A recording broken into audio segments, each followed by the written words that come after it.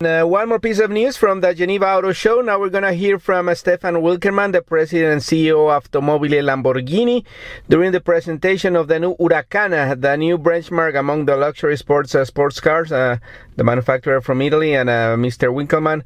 He's one of those perfect executives. He's German, but he was raised in Italy. He speaks perfect German, English, Italian, and maybe other languages. So here is... first in English, the new Huracán, Lamborghini Huracán. Here in Geneva, we are presenting the new Lamborghini Huracán LP 610-4. I can tell you that already in the first 2 months, we collected more than 1,000 orders.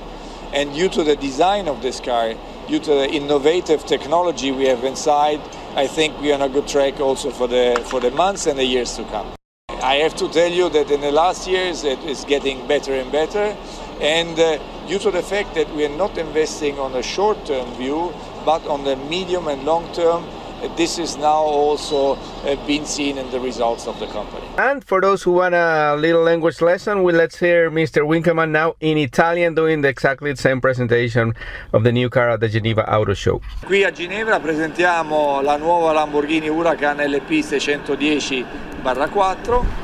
Le cose stanno andando bene perché nei primi 2 mesi abbiamo già raccolto più di 1000 ordini e questo naturalmente ci fa sperare per il futuro.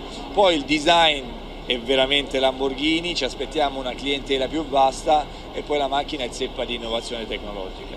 Non sta a me deciderlo, ma l'azienda ha avuto molti momenti difficili, ma devo dire che negli ultimi anni siamo progrediti molto e questo ci fa ben sperare anche per il futuro, perché noi abbiamo sempre investito non solo per il breve ma specialmente per il lungo e medio periodo e questo naturalmente si sente poi anche nei risultati.